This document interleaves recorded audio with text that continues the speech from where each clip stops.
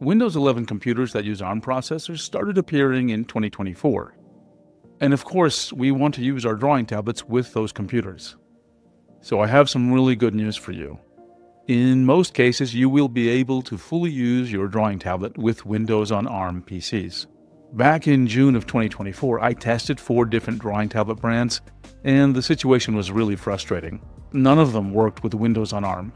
However, as of February 17, 2025, the situation is looking really good. Wacom, Senselabs, and XP-Pen all have drivers now that work with Windows 11 ARM computers. And the latest tablet driver from Huion partially works. I tested this on a Microsoft Surface Laptop 7, which uses the Snapdragon X Elite ARM processor. And for the app, I used Krita. Let's start with Senselabs. We have to give some credit to Senselabs, because they were the very first tablet brand to announce support for Windows on ARM. And this started with driver version 1.3.4-75, which was released back in September of 2024, well ahead of any other brand. Now, one thing you have to keep in mind with the Senselabs tablet driver, they have 2 Windows tablet drivers. There's one for just Windows, and there's a separate one for Windows on ARM. It's labeled here as Windows ARM64. And that's the one you want, so make sure you download the correct one. XP-Pen announced support for Windows on ARM back in January 14, 2025, with driver version 4.0.6.241211. On the download page for the driver, you can see it was actually made available on December 19, 2024. And Wacom released an ARM-compatible driver, version 6.4.9-2, on February 12, 2025. As you can see from the driver release notes, it clearly supports Windows 11 on ARM. And finally, we have Huion. Now, I want to make it absolutely clear. Huion has not officially released ARM support in their tablet driver. But I did decide to test their latest driver anyway to see if there was any improvement.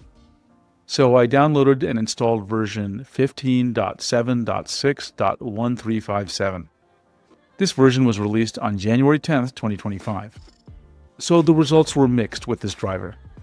When the driver and applications were configured to use Windows Ink, things did not work correctly. The first issue was there was no pressure sensitivity. I could draw, but my strokes were always the same width. And there was a second, even larger problem. I could use the pen to move the pointer on the screen for a few seconds, and then the tablet would just ignore the pen for a second, and then it would start listening to the pen again, and this cycle just went on and on. So fundamentally, it could not be used. However, when I turned off Windows Ink in the driver and in an application, then everything just worked. I am going to make a separate video talking about Windows Ink and how to configure it. But to keep it simple for now, to disable Windows Ink, you have to do 3 things. You have to turn off Windows Ink in the tablet driver. And you can turn it off globally for all applications, or you can turn it off for a specific application. In this case, I turned it off for all applications.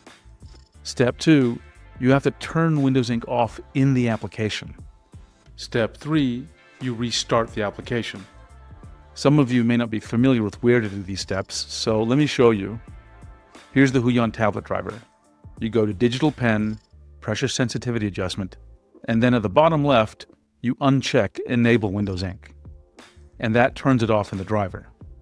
And then in Krita, if you want to turn off Windows Ink, you go to Settings, Configure Krita Tablet Settings, and then you can choose which API you want to use.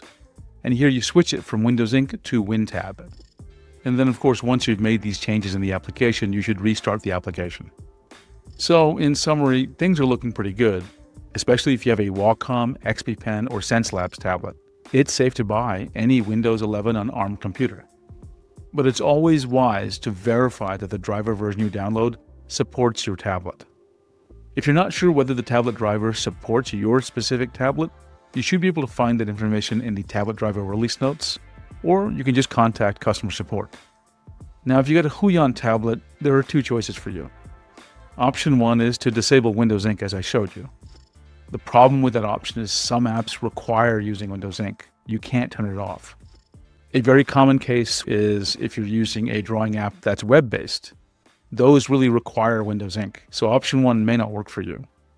Option 2 is wait. I know Huion is working on ARM support, and hopefully we'll see it released very soon.